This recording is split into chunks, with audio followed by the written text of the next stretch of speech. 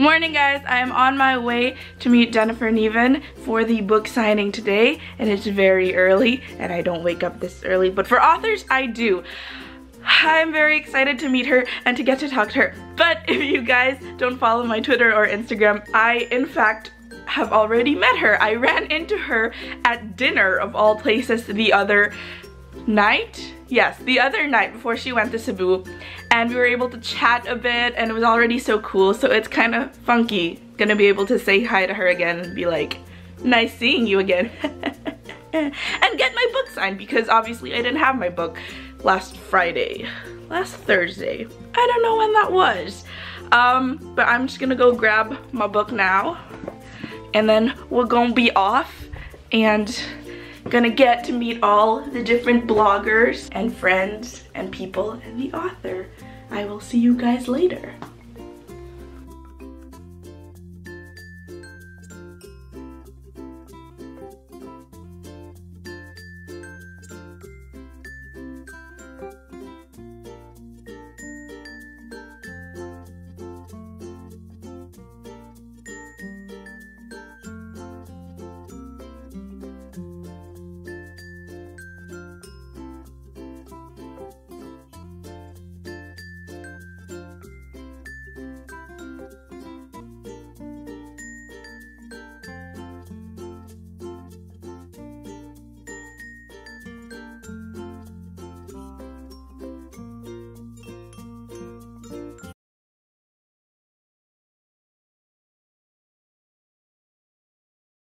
New York. I think she ends up at NYU, where she had hoped to go a long time ago. And I feel like she probably wanders the world after she graduates. And I think she probably writes a book one day about Finch. And it's interesting when people ask me what happens to Violet. I pretty much tell them what happened to me. Because like I am bad at a lot of things. But she has all these bright places ahead of her, and I feel like she's gonna wander on her finish with everything she does.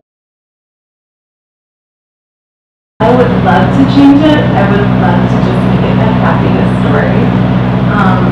You know, and I actually thought about that when I was writing the book, and as I think almost all of you know, it was such a personal story.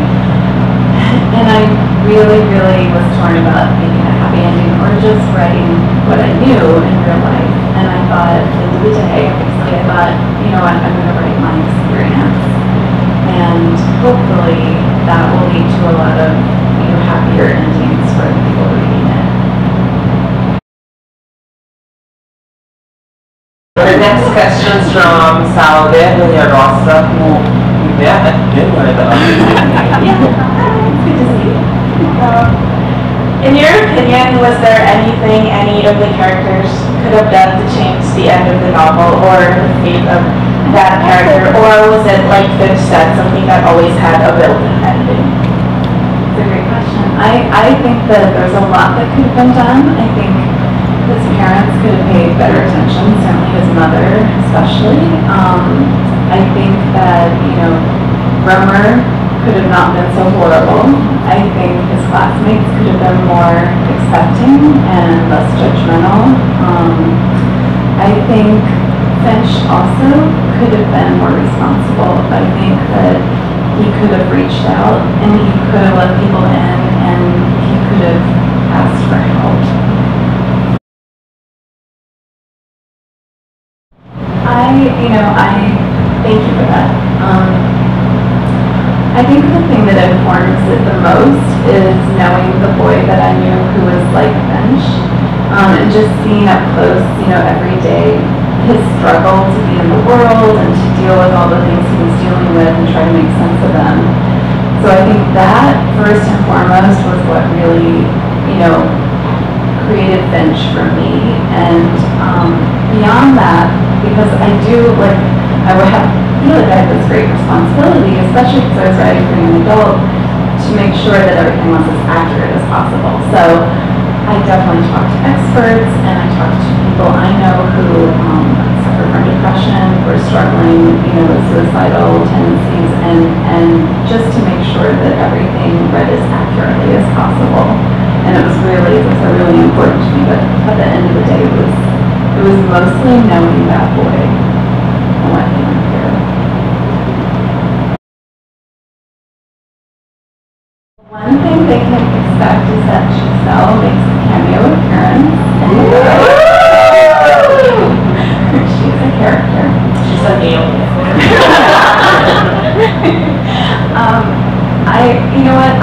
I've been asked if All the Right Places is like a 10 tissue box book. What could we expect for Holding Up the Universe? And I say it's about 5 boxes, maybe, instead of 10. So it's a little bit happier. It was really fun for me to write. Jack and Libby are the 2 main characters, and I had a lot of fun with them, especially Libby. So it was hard at first for me to really get into these 2 very different new voices, because I live in the world of Finch and Violet, and it's hard to make that separation. But once I did, I had such a good time with Jack and Libby, and I hope that shows on the page. It's a story about really learning to find your place in the world and seeing others for who they truly are and not who you think they are. And I'm hoping that you'll get all the feels with a little less tears.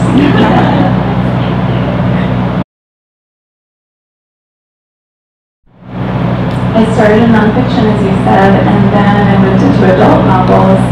And I was actually finishing the 4th in a series that I'd written for adults.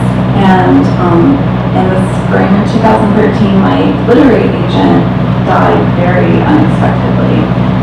And I've been with him for 15 years, so it was just turned everything upside down for me. And I was feeling very burned out because I was writing this series of novels for adults. And the last thing on my mind was writing a new project. And after he died, I was talking to new agents, and they were asking what the next project would be. And I thought, oh my gosh, I can think of one. And I kept coming back to this last conversation I had with my agent. He said, whatever you write next, I want you to write it because you can't imagine writing anything else. And I felt like I needed to honor that and honor him. So I really took time to think about what that should be, what I really truly wanted to write. And I kept coming back to this boy I loved all these years ago. And I love reading young adult. I've always wanted to write it, and I thought, you know what, now's the chance to do that. And I talked to my fiance and I said, do you think that anyone would want to read this story? Do you think there's any story there? And he said, you need to write this book. So I did. It was really scary at first, especially because, I did go to film school and I got my graduate degree in screenwriting, but it's been a while since I've done that. And the director of the movie asked the producer, actually didn't ask, he told the producers that I was the only one who could adapt the book. And that was so intimidating and they said okay, because they listened to him. And that was scary for me because I thought, oh, no pressure, but it's been really a wonderful experience. It's been an interesting one because, the film doesn't have as much space as books do, so you have to cut certain scenes and you have to make certain changes for the film to make that translation. And that was really tough at first because, I would look at every scene in the book and I would think, no, but this is really important and it has to be in there. And I told Miguel, the director, and he said, Jennifer, we would be making a 12-part movie. And I said, I would go see it. But I don't know how many other people would, but anyway. So it's been challenging, but I think the important thing for me is that the readers, to me, are always the most important thing. And as long as I can tell the story in a way that honors the readers and honors their experience of the book, that is crucial. And so I went out very early on in the process and asked readers online, what scenes would you absolutely want to see? Because I'm going to have to cut some. What scenes do you need to see in the movie? And so I really do listen to that and listen to the, from all the fan art and all the wonderful posts I know the favorite lines from the book, and I want to make sure every single one of those is in the movie as well. So it's been a great experience, and it's exciting because I think we're shooting in the fall. Yay! So we should have finished by the end of the summer. The last time I was on a writing break, but I do write a lot and I work all the time. But it is important to have balance and it is important to have time for yourself. And I will play with friends, my family. I will dance. I love dancing and I'm taking dance classes. This place near my house. And go hiking. I live in Los Angeles, so it's always nice weather and I love to be outside if I can. Travel. I love to read. So, and probably ultimately reading and binge watching television. You know I love Supernatural. Yes. Those, I love doing both of those things. So those are both great kind of escape and recharging for me after writing. Thank you. You know, I started wanting to tell it just because it's something that I went through and I've been carrying around for quite some time. But when I really look back on the process of writing it, I think the main reason I wrote it is because I felt when I lost my Finch in real life, I felt like I wasn't really allowed to talk about it because of how he died, and that made people very uncomfortable. And as a result, I think I kept that in and carried that around for a long time. So in some ways, I think I wrote this book because I had to talk about it, and ultimately, I wrote it because we all need to talk about it. And when the book first came out, I had some adults who took issue with it because they said, first of all, the adults are unrealistic because they don't pay attention, and second of all, we shouldn't be talking about this kind of thing to teens because it's too soon. They can learn about this later, but they don't need to know about this now. And my problem with that is that the teens I hear from, a lot of them, unfortunately, are not being listened to by the adults in their life. And they need to talk about this because they need to know that they're not alone. And they are going through stuff, like it or not. And we need to be there for them, for all of us. We need to be there for each other. So I think that's really why I wrote it. But I didn't really know that until I was well in the process. I've written now 9 books, including Holding the Universe, and every book wants to be written differently. So it didn't surprise me that All the Right Places and Holding the Universe had to be written kind of differently too. As I said, you know, it was really challenging at first for me because I'm so in the heads of Finch and Violet and really stayed in that world, you know, since well before, you know, when I wrote it, like since I wrote it, been touring, I've been living there. So breaking free of that to write Jack and Libby was a challenge. But one thing that I did to kind of help myself was I made playlists for not only the book, which I always do, but for both of the characters. So Jack has his own playlist, which is very distinctive, and Libby's is very different from his. And whenever I needed to write, I usually don't write to music if it has words because it can be very distracting from the words I'm trying to write. But in this case, I did write to words. I just put on Jack's playlist, I put my headphones on, and I would just write. And then I would switch to Libby and switch into that playlist. And it's a really good way for me to just drop into the emotion and the voice of those characters. And so it was a fun kind of challenge too to write a book that way. And I would think, oh gosh, you know, I'm just gonna write it. I'm not gonna think too much about it. I'm gonna listen to the music and I'm just gonna go where it takes me. And one of the really fun things about writing the universe was that I kept surprising myself, and that was really fun. I would try to do the unexpected, and the characters were doing the unexpected, and so it ended up being a lot of fun to do. My message to you all is I can't thank you enough for all you mean to me. As some of you know, my mom died a few months before All the Right Places came out, And so All of Our Places is the last book she'll ever read of mine. And that thought to me has been so devastating until recently when I wrote The Lamp Universe, and my first instinct was, oh my gosh, my mom's not here to read this. And I thought, you know who's here to read this? It's you.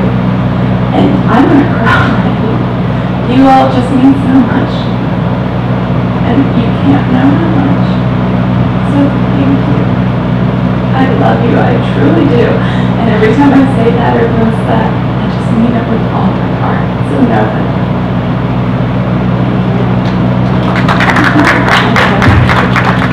So I just got home from the Jennifer Niven in PH book signing. I had a ton of fun. Meeting the author again was a blast, and it was so nice to be able to talk to her and thank her for, you know, bringing mental health awareness to the forefront of YA. It was just so great to thank her and to be able to thank her in person for talking about mental health in YA and, you know, fighting the stigma, and to tell her about my own experiences with, you know, anxiety and OCD. And it was just great to be able to talk to her and also to see all my fellow book bloggers. It's always great. I think one of the best things about these events are that not only do we get to see the author, of course, best thing obviously, but we can also catch up with fellow book fans and to just talk about them. We rarely get to see each other, you know, we all lead different lives outside of book blogging, live quite far from each other, so at these events it's always great to see each other and just talk books. And that about does it for my Jennifer Niven and PH recap. You can follow me on my other bookish adventures on Twitter and Instagram, both at Cuckoo for Books. Please subscribe. I will see you guys next Sunday or sooner for my next video. Bye guys!